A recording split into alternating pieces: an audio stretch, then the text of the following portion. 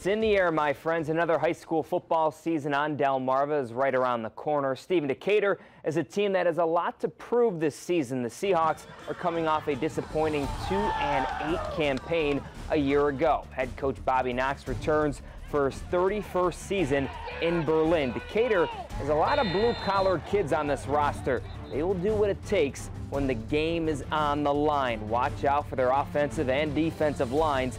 The big fellas in the trenches will be the strength of this Decatur team. Also look out for linebacker Ernest Shockley. He is poised for a big season, and you better believe these Seahawks are ready to win more than 2 games this year.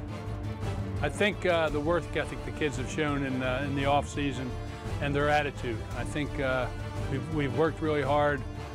They've committed themselves to make up for last season's stumble and to have a much better year. We want to win. We want to improve every game as much as possible and just keep getting better as the season progresses. Playing straight up football, hard-nosed, playing hard, playing to the whistle, each and every play like it's our last. And Decatur opens up the season at home with a non-conference tussle with Bow Manor. Week 2 is their first road game at Y-High. The Seahawks finished September, making the long trip to Stevensville for a matchup against Kent Island. Now tomorrow is the first day of high school football practice in the Bayside Conference.